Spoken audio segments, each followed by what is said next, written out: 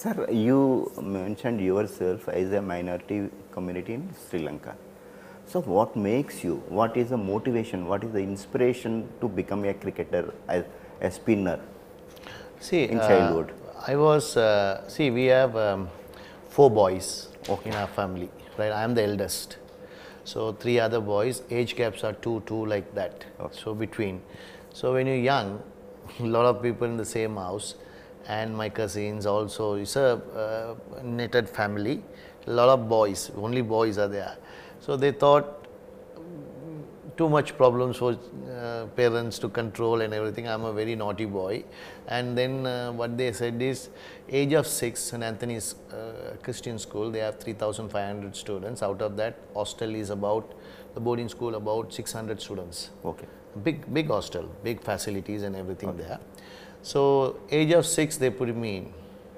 And 2 boys went to hostel 1 school, St. Anthony's. And 2 boys went from home to another school, Trinity College.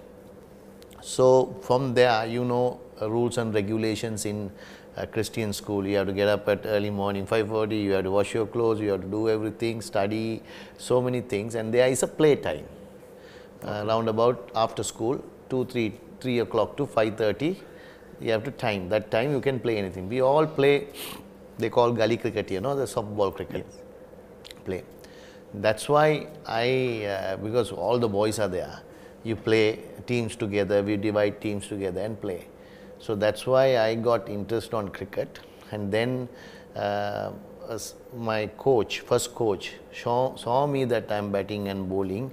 He was impressed on me and told me to come for leather ball, hard ball practice age of 7 or 8 I think. So at the time only I started playing cricket. So that's what realized to play cricket, because why you want to play cricket is for the school. Playing for school team is a big proud moment for every child, right? So you well known then. So that's why I started. Okay.